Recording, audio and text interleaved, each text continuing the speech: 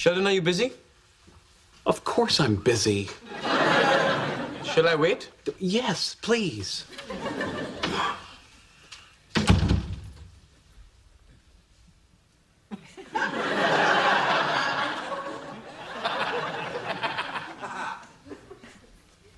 How may I help you?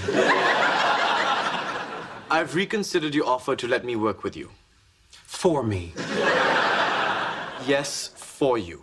I do, however, have a few conditions. First, at all times, I'm to be treated as a colleague and an equal. Second, my contributions shall be noted in all published materials. And third, you are never allowed to lecture me on Hinduism or my Indian culture.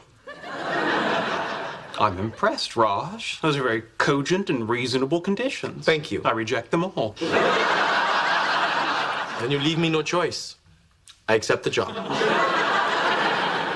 I'm sorry. I believe you've misunderstood. I'm not giving you the job. I'm simply affording you the opportunity to apply for it. Have a seat. We'll get started with the interview. What? You're kidding. Please. All right. So. That's what you wear to an interview? Come on, dude. We've been friends for years. Oh, pulling strings, are we? Sheldon, for God's sakes, don't make me beg. Bazinga! You've fallen victim to another one of my classic practical jokes.